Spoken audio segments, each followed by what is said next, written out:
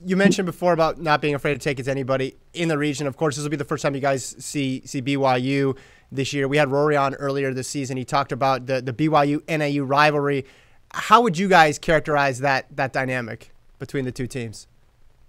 I'm personally being prepared to get booed because we're going to be in Provo, and just because you have NAU across your chest, I don't think that's going to stop anybody to boo us. So I'm really just expecting to have everyone and their grandmother just to kind of like give us a tough time. But that's just from me. So. What about you, Matt? What do you think? Yeah, I think the rivalry is kind of funny between us and BYU. If anything, it's been hyped up externally, not necessarily from us or them. It probably peaked more than anything during outdoors. When he was on the show, I think he was talking a little bit about this with the whole flex chant and maybe why that came about.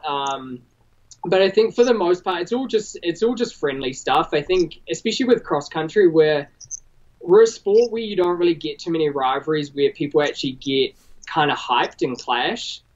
So I think for us, it's just fun to have a team where we can get annoyed with sometimes, and we can butt heads, but at the same time, when it comes to the end of the season, we all get along and we're all friends at the end of the day.